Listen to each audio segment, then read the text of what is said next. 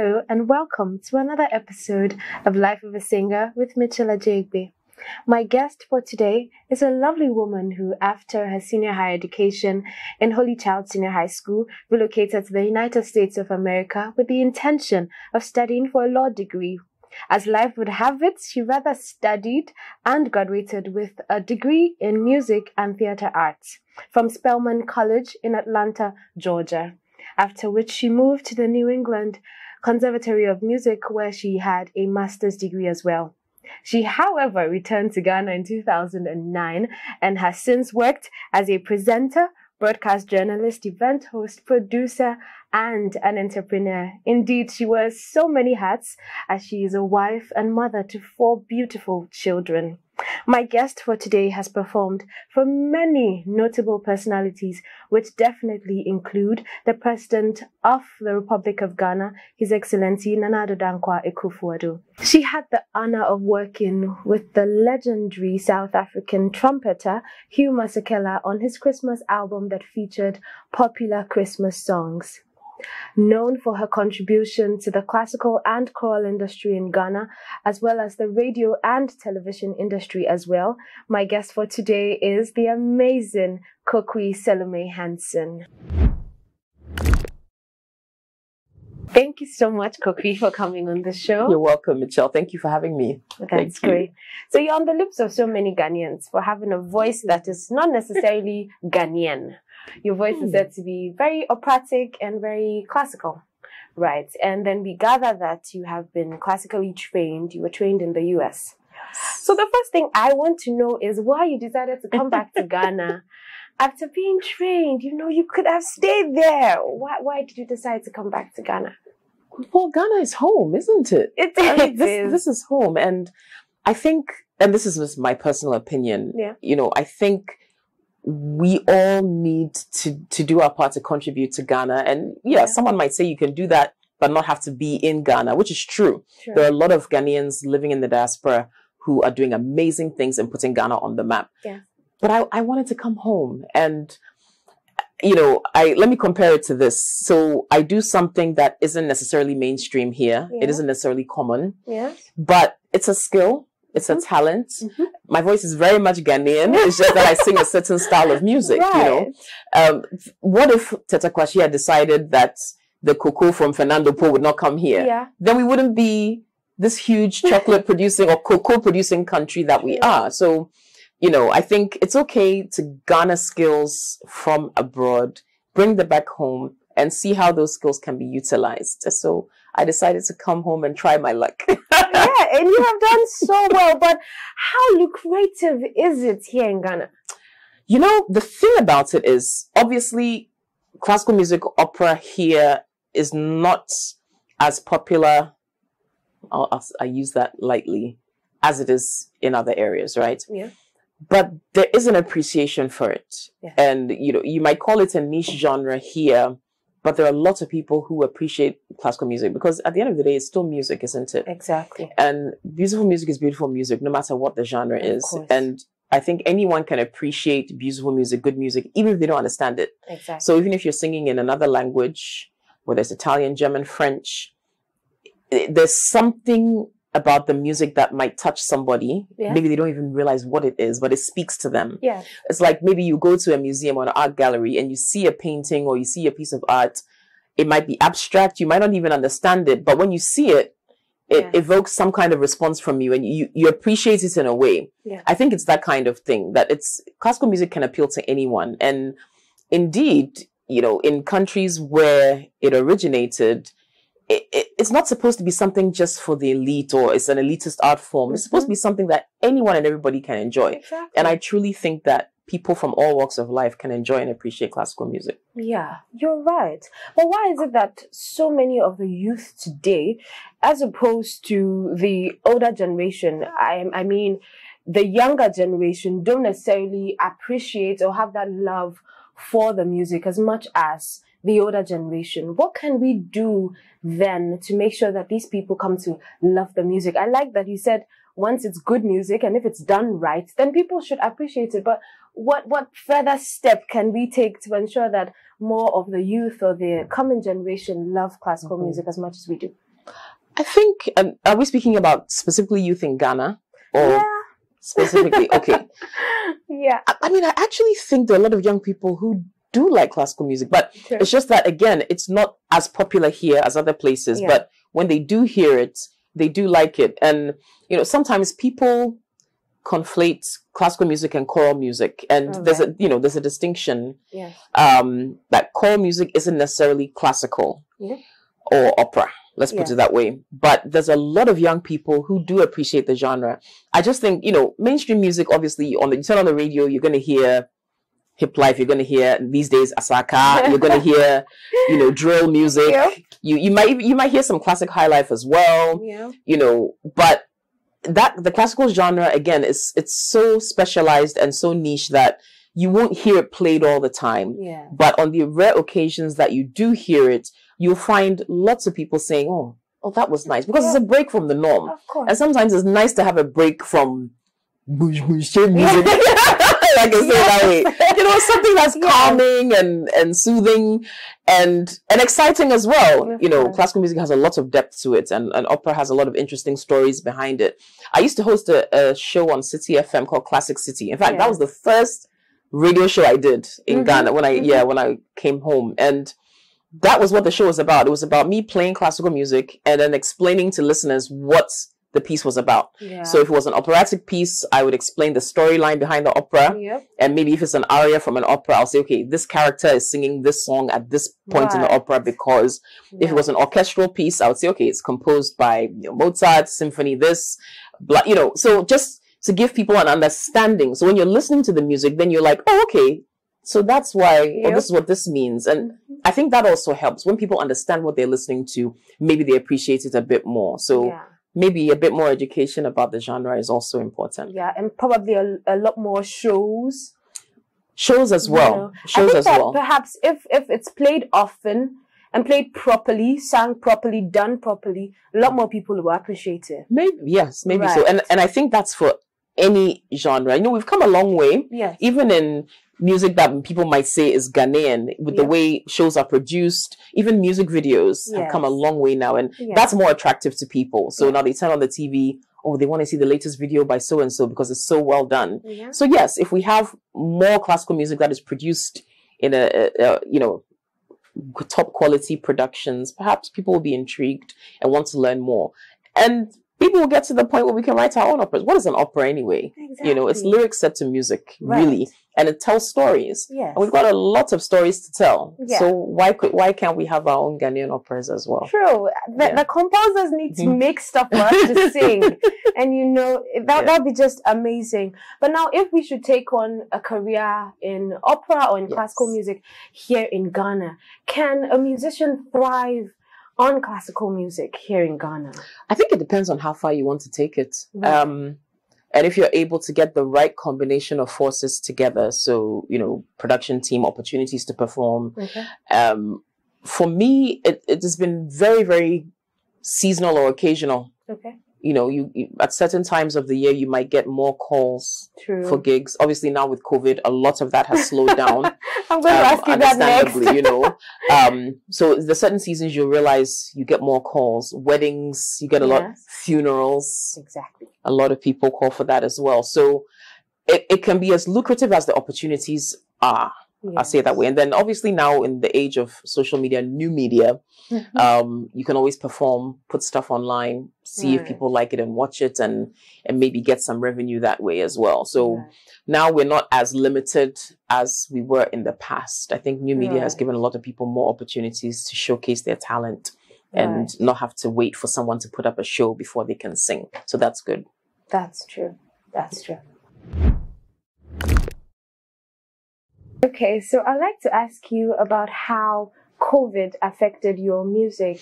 You know, we were all struck by the pandemic, and your music, for most singers, our profession thrives on, performing to an audience, and all that was cut short. What did that do for you personally? You know, it affected people like me the way it affected everybody. Exactly.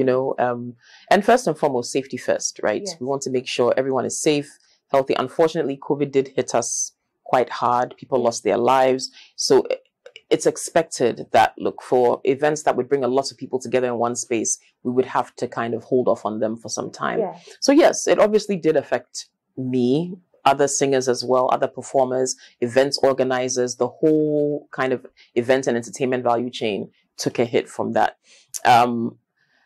It was also, you know, I actually had COVID. You had COVID at the very beginning of the year. Right. Literally, January 1st, 2021, right. Bam, lost my sense of smell. I'm like, okay, oh, that's a bad sign. Oh my. Went and got the test done, COVID. Right. So had to recover from that. You know, it's so 2021 has been a year, you know, but it also gave me time to reflect and just realize that, look, you just have to, first of all, be thankful for life. Of course. Be thankful for good health. Stay healthy, because without that, you really can't do anything. That's true. Once you're healthy, everyone's all right. Then you can start to think about getting back out and singing and performing again. But in the meantime, why not work on a project? So, you know, we're trying to work on some musical projects. Okay. Yeah, quietly. And then when that's ready, we'll come out with it. So amazing. I think that, the time gave a lot of people the chance to reflect, you know, sit back, take a look at, you know, your life, reevaluate some and the things that matter most, things that matter most. And I think a lot of creatives took advantage of the time, lockdown and some of the restrictions to work on other projects. And so if you want to say maybe that was a blessing out of the COVID thing, then perhaps that was it. Yeah, that was a it. great blessing in disguise. We didn't know. We didn't know. It's been terrible as well, though. You know. But we have to take the good where we can. Exactly. You know. So exactly. I'm excited to hear that you have some projects upcoming. Yes. Do you have anything for us vocalists, for us singers? Anything? For singing, you know, okay, I do teach voice actually. You do. Now, before COVID, I was teaching. Okay. COVID stopped that, obviously, because of, you know, not being able to get in proximity with people and all of that, being safe. Right. Now, my problem is finding time to teach. Right. And I have students who are waiting. Aww. I have students who want lessons. I don't have time to teach them. Oh. So my next course of action will probably be to try and put something virtual together, which isn't the same. I know in-person instruction is great. It's always the best, but at least just to give people some pointers and tips that they can still hold on to and hang on to. Because honestly, just to find a stretch of time where I can give enough individual lessons is pretty difficult because I have a pretty full schedule. But and there's also the possibility of doing a voice class eventually where I can work with people at the same time in person, not just virtually. So we'll see how that goes. But I always feel bad when people call and they say they want lessons, or my daughter wants lessons. I want to take lessons. Aww. And I'm like, time. It's unfortunate, but I will try. I will try to make time. Yes, to we'll hold you up. We'll hold you up to that promise, and we'll be looking out, you know, for anything of the sort. I personally would be happy to join your class, and so many of us would be happy to as well. Okay, so at this point, we'll take a quick break, and then we'll be right back. Thank you so much for staying with us. We are back here with Kokui Selormey. Thank you so much for joining us as well. Thank you again for having me, Mitchelle. Thank you. So we gather, a little bird told us that you had a massive project with South African legend Hugh Masekela. Now, how was that? How was that feeling? And what did you learn from that experience? It was a Christmas album you did with Hugh Masekela. Yes. How was it? And what did you learn from it? It was surreal. I actually still can't believe it actually happened. It seems like something that happened in a dream. And then I talk about like, because when I think about it, I'm like, did that really happen? Like, that was Hugh Masekela, you know? Like, the great Hugh Masekela, may he rest in peace. Right. I think one of the biggest things I learned from that experience was no matter how, what's the word? No matter what legendary status you achieve, right? Yeah. It takes nothing away from you to show kindness to an up-and-comer or someone who isn't known, because that's what he did for me. Right. He was so gracious, so kind, so accommodating, so generous. like he just gave his artistry to the project. And I didn't even, I mean, there was a point where I had recorded my vocals and I went into the studio the next time and he had been there the whole night recording his flugelhorn part. Wow. So when I got in, he had done everything. He had listened to all the songs, all the vocals I had laid, and he just played. And I thought, which superstar legend does that? For someone he just met, doesn't know. And it was all thanks to a very nice couple, Irene and Edward Akuffo, who have been friends with him for years, decades probably. And he was visiting them. They introduced him to me. And he said, sure, I'll work with her. You know, I think that's quite rare. And I will always respect and admire him for that, for giving me that part of him, his artistry for that project, which I'll always be able to hold on to that and cherish that. And I understand that it's a very unique and special thing that I experienced. And I don't take it for granted at all. Trust me. The funny thing about it is that he had no idea about the songs. Hugh Masekela had no idea about Christmas. Like, he was literally like, what songs are these? I mean, these are Christmas songs that you and I both know. Yes. Right? Nothing. He was like, okay, this is totally new to me, but fine. But he still was able, I mean, he played as if it was second nature. I mean, we know he's brilliant. Yeah. So I thought, that's so interesting. And so he saw it as something new that he could try because it was a different genre challenge for him. Yeah. And I thought, wow, even at his age, with all of the experience, he still sees a new challenge. Like, he's played everywhere. I mean, he's accomplished everything. And he was able to still find joy in doing this thing with me. Yeah. Charlie, that's an experience I can never, ever take for granted. And I really thank God for that whole experience and for his life. And may he rest in peace. Amen. I'm grateful that there are still people like that who can, descend below all the power and the fame and everything and still come back to baseline. Oh, he was humanity. So down to We're all just humans. We're all just human. That's lovely. I wish I were in your shoes and I experienced that. Listen, but the good thing, thankfully, my hair is natural. Right. Hugh Masekela will not take a picture with you. He will not shake. If your hair is like permed or if you have like a weave, are you serious? He will not. He's all about natural hair. So he actually looked at my hair and said, "Is that your hair? Is that natural?" And I have locks. So, and at that time my locks were even long. Like I was like, "Thank God this is my natural hair. Otherwise, this man would not work with me." Serious. Or maybe he would have said, "I'll have to change my hair to work with me." And he was very strict about that. I remember we went for an interview. I think it was actually at City, and we went there, and afterward we're taking pictures, and there was somebody in the picture who had a weave, and he said no, she should leave the picture. He would not allow her to be in the picture because of her hair. Oh wow. He was in that regard, he did not play. Like, he was like, no, your natural African hair, that's our hair, that's beautiful, right, that's what we should have. I mean, you've got to respect it. I was blown away by him. He was amazing. Such a star, such a legend. Yeah. Wow. Good for you. Yeah. That is a good experience to have, definitely. A wonderful experience to have. Now, away from that, quickly, I just want to know what fond memories you have of music school. What do you remember from your time in music school? So many things. I remember because my undergraduate was at liberal arts. My bachelor's degree is in theater and music and drama. Right. And that was, so even though I was a music major, voice concentration, you still have, your liberal arts courses to do. Then you've got your theater major and drama major courses, music. So, but graduate school at New England Conservatory, that was intense. Because now it's like, everything is about music.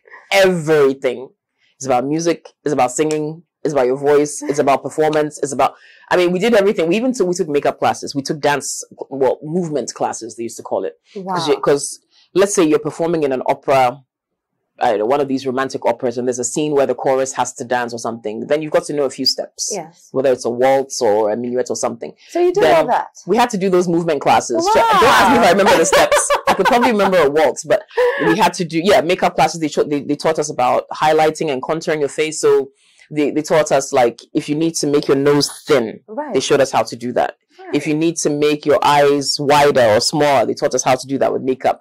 If you need to make yourself look older, taught us how to do that. If you need to give yourself wrinkles, all of that. And the reason was that, look, if you're in a show, and you don't have enough makeup artists to see to you. Exactly. You've got to be able to do it on your own. Yeah. And most of the time, unless you're maybe the prima donna or, you know, the star, you probably might not have a makeup artist. So you have to be able to do that on your own. Right.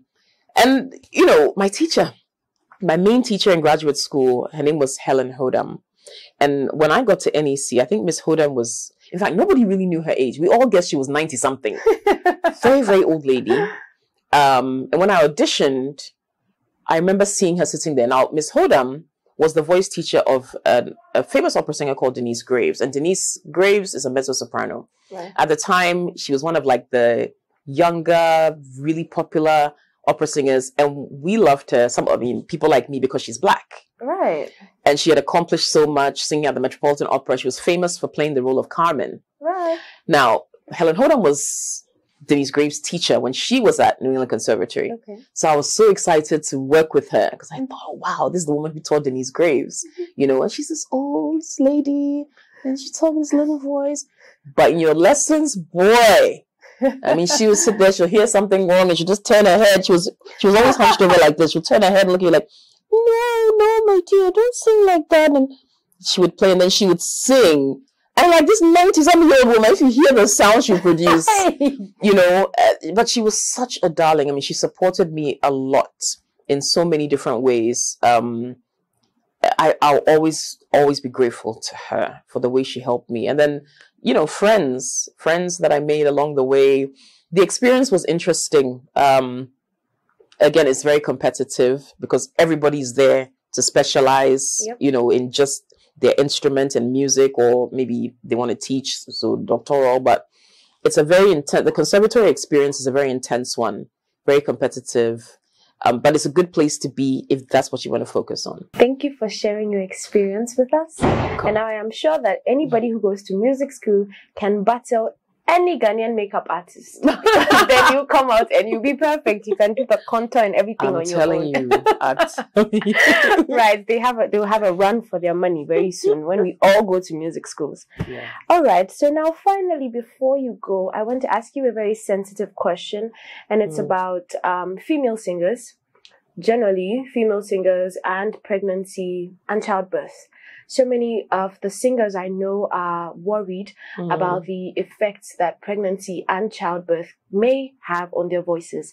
I want to find out if you, because you've had, you know, maybe a number of experiences with pregnancy and childbirth, of course, if you can tell us, you know, how yours was and then what we can do, expectant mothers, young singers aspiring to, you know, go into music full time or whatsoever, what we can do when we do get to that stage. First of all, how your experience was. Okay.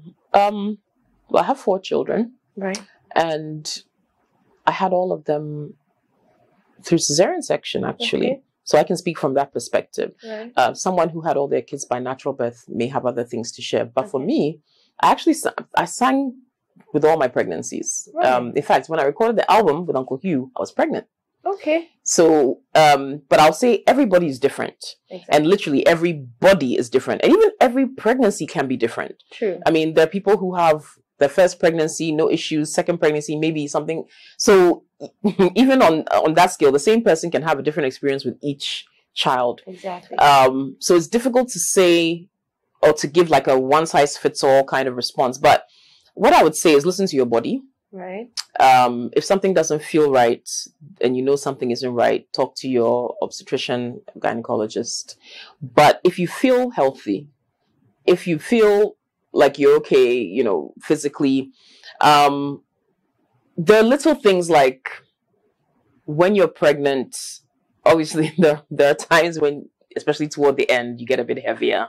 Yeah. You're fuller, you're carrying a heavy load there. So you'll get more fatigued. Right. You may find it a bit harder to breathe deeply because there's a baby that you know, so and that baby is taking up a lot of room. So it's going to start pushing up your diaphragm.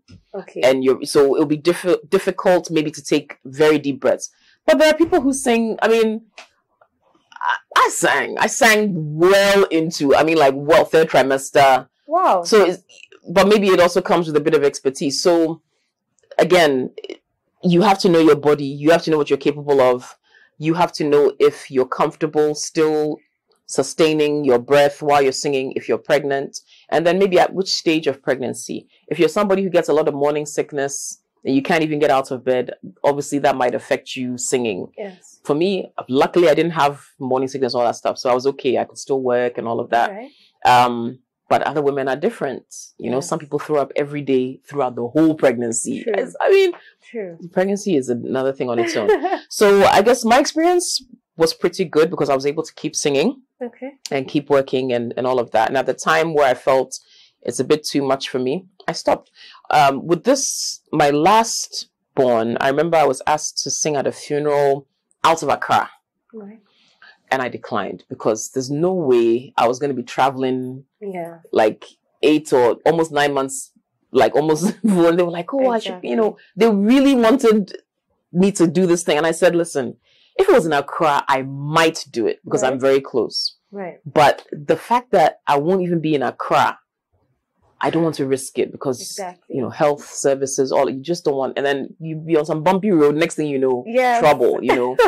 So in that regard, I said, no, I think it'll be a bit too much. So you just have to know yourself, know your body. But there's absolutely no reason why, if everything is okay, you can't or shouldn't sing when you're pregnant. No. Yeah. If you can do it, sing happily. I think it even maybe helps the baby. Oh. Yeah, like the baby. Yeah, my kids like singing. Oh, nice. and they sing in tune, which is good. Ah, yeah, good for you. So maybe, you know, they heard things when they were in the womb and that has helped them. Yes. Yeah, I think, especially my firstborn, the one who I was carrying when I was recording the album, he can pick up a song like that. When he hears it on the radio, he can, I'm like, how do you pick that up so quickly? Maybe I don't know. Maybe he was inspired by Uncle Hugh. I don't know. But yeah, if you can sing, sing. But again, always listen to your body. Talk to your doctor. Don't overdo it, you know. But why not? If you're pregnant, don't worry. And if after you have children, again, same thing. Everyone's different. For me, I was able to still sing. Right. Did I notice some changes in my voice? Not particularly, but it takes a while just to get your ab muscles to behave again. Okay. Just but you know, just have to kind of get back into breathe support. But no, nothing major. Nothing major. Yeah. So we can do it, definitely. Oh yeah, yeah, you can do it. Well, thank you so much for sharing that. I have personally learned a lot. Great. And because everybody's different, I hope that my experience with pregnancy and singing would be as good and as positive as yours. I'm sure it will be. I'm sure it will be. Yeah, thank you so much for sharing that. You're welcome. And thank you so much for coming on the show. Thank you for having me. Thank you. Well, thank you all so much for watching, and I hope you have enjoyed this episode. Please do not forget to subscribe to our YouTube channel and also follow our social media pages. Now, before we leave, Kokui will leave us with a parting song, and I hope that I will see you here next time. Once again, my name is Mitchelle Ajeigbe, and this was Life of a Singer.